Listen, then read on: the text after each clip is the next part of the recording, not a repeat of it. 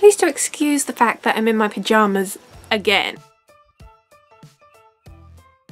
Hello everybody, how are we? So for today's video, I thought we could do some tips and tricks for your first Disneyland Paris trip, holiday, whatever you want to call it. So I know a lot of you guys are from America, so I think a lot of you guys are from Walt Disney World people. I think I've got some Disneyland California guys. Only like 20% of my audience I think are actually like Disneyland Paris people. So a lot of you guys I don't think have been to Disneyland Paris, so I thought this video could be good because loads of you guys have said you want to go to Disneyland Paris at some point or whatever, and I just thought this could be a good video to do because there is a lot of differences between the American parks and Disneyland Paris that people don't really think about when they're planning a holiday. So I'm going to talk about them today. Usually on this kind of video I plan it first and write down all my points in a notebook. I haven't done that today. I just thought I would like talk about it from the top of my head because that way it's just more free flowing and I'll say them as I think them. So anyway, without further ado, let's get on with the video. So the first thing that came to my mind is apps. Now I don't know about the American parks, but at Disneyland Paris there's a few apps that you need to have, and I highly recommend you download them before you leave home. Like the internet at Disneyland Paris, there is free Wi-Fi there, but in the main park it's only really around the castle you can get it, and that's like, it's only really good in the mornings. Like the later on it gets in the day, obviously the busier it's going to get, and so everyone's going to be trying to use it. So I don't really like to rely on the park Wi-Fi. The Wi-Fi in the village is alright, but obviously you're not going to be in the village that much. I don't know about the hotspot for the Wi-Fi in the studios though, but I don't really recommend using the Wi-Fi to download stuff because it's not going to be that strong. And just to be ahead of time and arranged, download it before you leave. Or you can be like me, who's, you know, been to Paris a million and one times. I have it installed on my phone all the time, and I have a little folder dedicated to it. Here is my Disney folder on my phone. You can see I have 3 apps in there. If you're coming from America to Paris, you're only going to need 2 of those apps. Let me put them in order. They're in order. So the first app here, that is the Disneyland Paris app. That is the main app. I'm pretty sure it's going to be similar to the app you guys have for Disney World and Disneyland. I've never been on those apps, but I'm pretty sure they're going to be a similar concept. Let's go on it. So yeah, here's the layout. It's a bit different than normal because obviously you need to register before you go. Before you could like turn up at the park because you know and buy a ticket and go in. Obviously now you have to register, so that's kind of a bit different on the app. But it has the park opening hours, and it has like what's on at the moment in the parks and how to prepare for your stay, what not to be missed. You can make your wish list, so you can mark down what things you know you want to do at the parks. What's the buy option? Oh, you can buy tickets on the app apparently. That's new. I didn't know you could do that. Oh, this is also new. They've created a profile, so you can write down your favourite things, your tickets that you've got, your annual pass, your table bookings, any other bookings you've got, so you can really organise your trip just on there.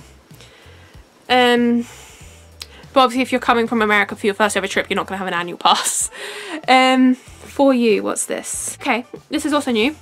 Under the For You page, there's this little thing where it says, each visit to Disneyland Paris is a unique adventure. We'll help you create yours with tailor-made recommendations. Let's get started. I don't know what this is about. Okay, it wants me to sign in and whatever. So basically I feel like that's going to be something where, I'm guessing it's going to be like a quiz or something. And they're going to make your recommendations, which is quite cool. Explore, this is my favourite part of the app.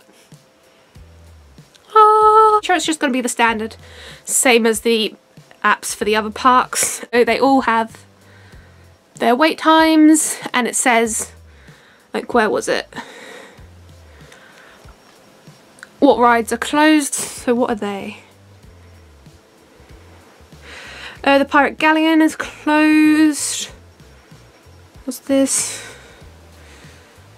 Pirates Beach is closed. I think that's just more for like social distancing wise they're closed. Oh, we've got some more closures. Frontierland Playground is closed. Again, that's going to be for COVID reasons. Big Thunder Mountain is currently closed. Apparently it's meant to be reopened soon. All my Disneyland Paris fans, you're never going to believe this. Peter Pan's flight, look at that. 15-minute wait? It's never like that when I go there. It's usually like 75 minutes wait. So when you click on each of the rides, it says what kind of ride it is. So like this one is the Mad Hatter Teacup, so it says Family Adventure, 10-minute wait. Teacups is mainly a walk-on ride, so yeah, it's just like the same setup for studios as well. And something exciting. They've got the Avengers campus on there ready. You can also just see the village on there, and then it's got the hotels. Hotel New York, that's changing to Marvel.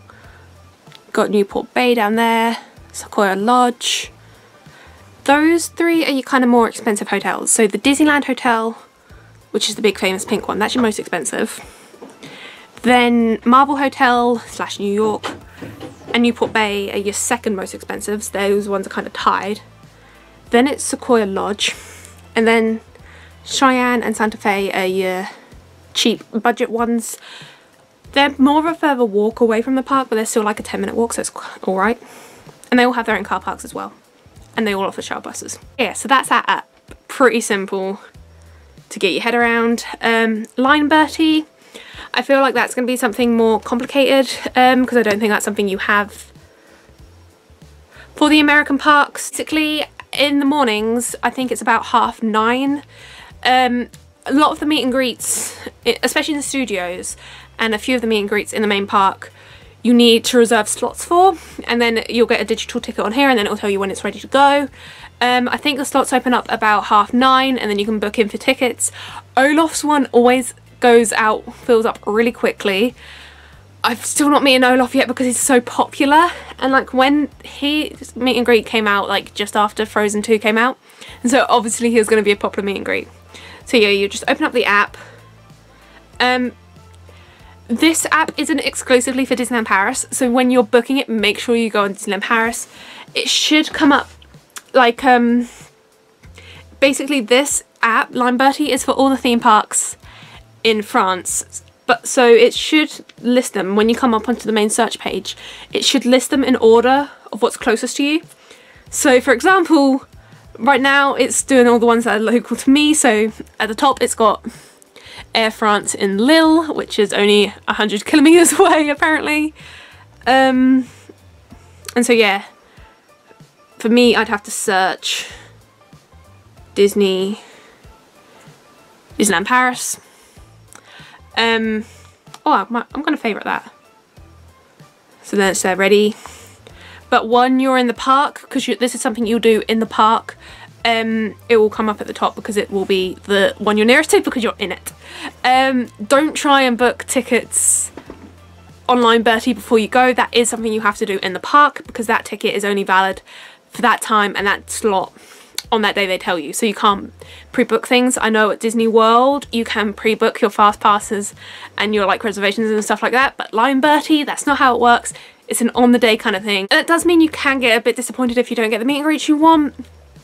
But there's also an afternoon slot open up that not a lot of people know about, and it does the same meet and greets, but not a lot of people know about the afternoon slot because obviously in the afternoon you're busy going about the park, whereas at 9:30 in the morning that's the only thing you're focusing on.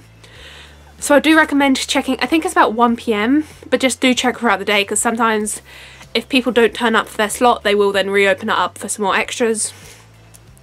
Or if the character gets through, like if everyone's interactions with that character is really short and sweet and simple, obviously the character will work through them quickly because characters have their schedule that they're out for. Say they're out for 3 hours a day. If they sell out all their slots in the morning, but then work their way through them really quickly, and then say they've still got an hour left, they'll open up the slots for some more. And so the cast member who's at the beginning of the queue, they have a tablet and so they can mark off who's been and done their slot so they can work out if they can open up some more slots or not. So I do recommend checking Line Bertie throughout the day. Yeah, that other app I have that I will just mention, as I said, if you're coming from America you won't need to worry about it, it's more of a British thing. But a tip I do recommend as well, to not carry around as much cash with you. Try and do as much card as you can. It's just a lot easier, and especially if you don't understand, like, obviously because it's a different currency altogether, it's obviously the euros, and if you don't understand like the exchange rate and all that, it's just a lot simpler to do card. Something else to remember, my American friends, is something that confuses me when I go to Disney World is obviously the price you see on the shelf isn't including tax. Over here in Europe, everything is in tax included. So the price it says on the shelf is the price you will pay at the till. So yeah, I don't use my debit card abroad because obviously you have to pay a little bit extra to use your card abroad, because my debit card is only for UK only. So I got the post office travel card, and then with that you get the app. Basically with the travel app, it's linked up with your card, and to get into the app it's like a full security app as well, because it is obviously linked with your card. So it does have a password as well, and I also have my fingerprint to it.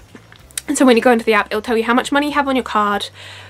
And the good thing with that card is, so I currently have 80-ish euros left over on my card that I didn't use on my last trip.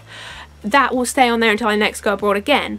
Or say if I'm not going to Europe on my next trip, so I won't need euros. Say if I'm going to, what country doesn't use euros? Say if I'm going to Sweden.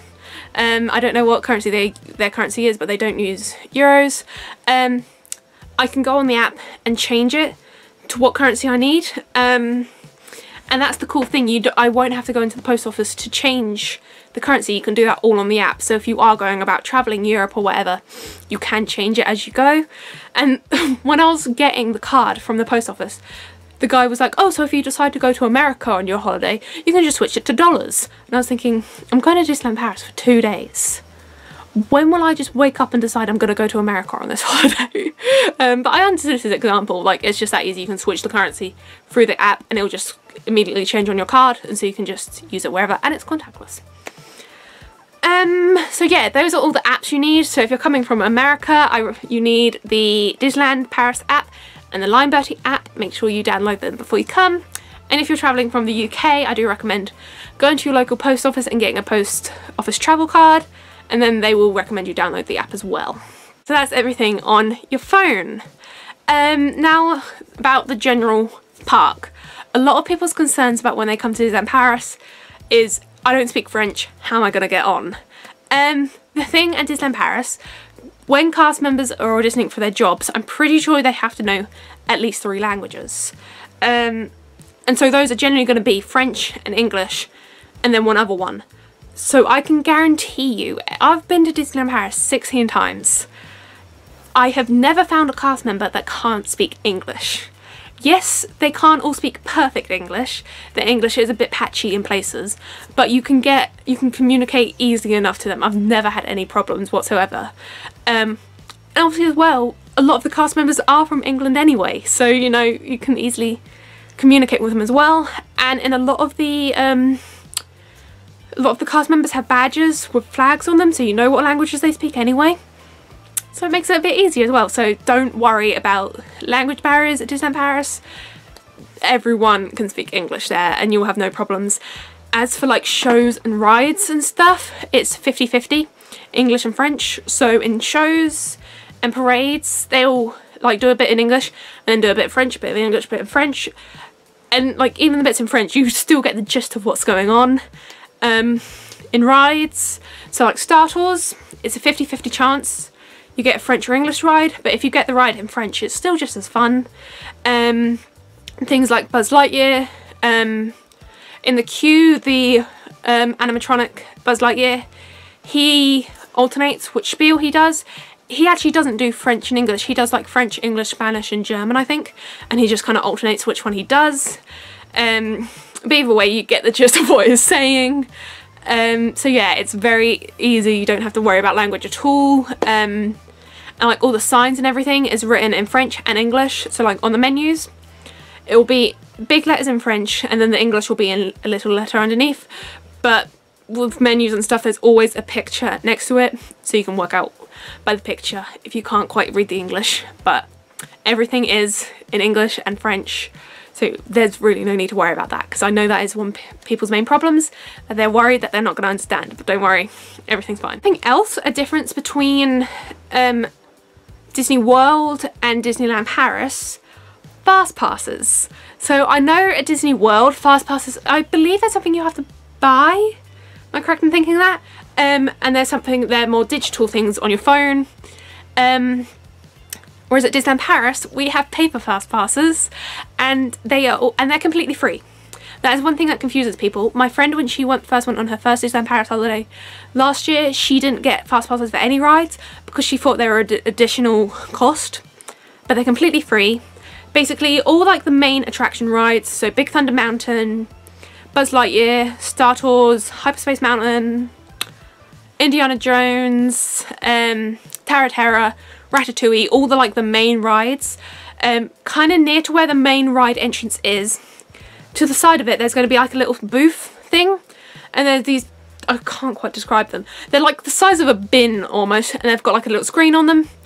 Your park ticket that you came in with, scan that, it'll have like a little barcode on it, scan it, and then it'll print out a little ticket, similar size to like your park ticket, and it will say which times.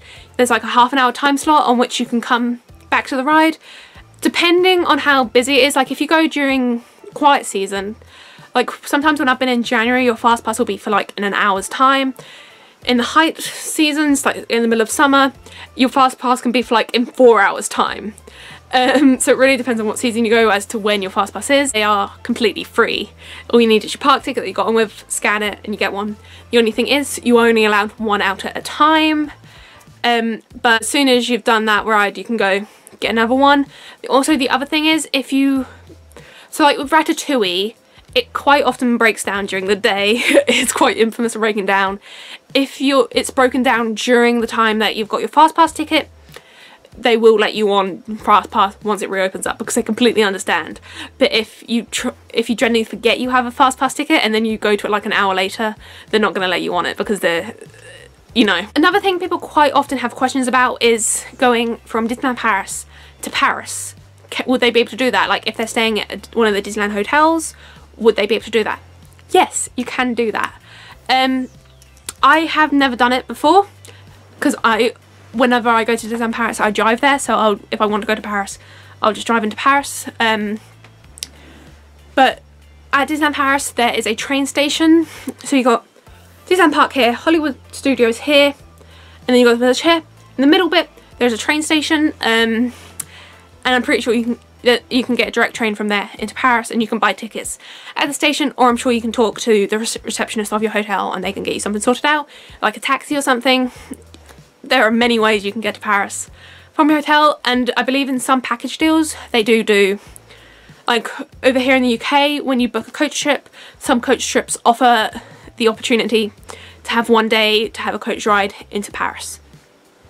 So if you are booking from America, if you want to do that as well, that is something I'd look into. If you're booking with a package company, look into if they offer, you know, going to Paris as well. If not, that is something you can do, because there is a train station in Disneyland Paris, so you can easily just hop on the train. And something I just forgot to mention, when you come into both of the parks, whether it's Walt Disney Studios or Disneyland Park, there'll be these by the entrance. They do these in like most languages, so, and make sure you don't pick up a French one or other language one. They have British flags in the corner, so you know they're in English. There's two different things. So first, the park's map. I'm not going to open it because I can never do these things that back up, but it has maps to both the parks in it. So if you only need to pick up one in one park, and it covers you for both parks, and then it also has like where the toilets are and where everything is, and so yeah, pick up yourself one of those. And then also in the same sort of area, it'll be these programs. Again, it is a double use one, so obviously this side, Hollywood Studios. This is from Star Wars season, so yeah, Hollywood Studios. And if you turn it over, woo, Disneyland Park, Frozen season. And here it tells you all the show times, all the parade times. I think it also has meet and greets, like where you meet. Yeah, it also has all your meet and greets in there as well, and their times. So yeah, this is something very useful to pick up as well. Also something to take into notice as well, talking about shows, it only really matters with 2 shows, and that's Stitch Live and Disney Junior Live in the studios. They do English and French shows at different times, but that is something you'll have to check outside the show. There'll be a big board saying next English show at such and such time. So yeah, I can't really think of anything else. If you guys have any questions, do let me know in the comment section down below. I'm pretty sure I could cover them. But yeah, if you guys would like to see any more tips and tricks videos on Disneyland Paris, if you have like a specific topic you'd like me to cover, do let me know in the comment section down below. Yeah, I hope you guys found this video useful and helpful. And if you haven't been to Disneyland Paris, what do you guys want to do the most? Like, what's on your Disneyland Paris bucket list? I'd really be interested to know. Yeah, I hope you guys enjoyed this video. If you did, please smash that thumbs up button. And if you'd like to see some more Disney content from me, don't forget to subscribe down below. And while you're down there, ding that notification bell. I mean, you might as well. You're already down there. And I'll see you guys next time. Bye!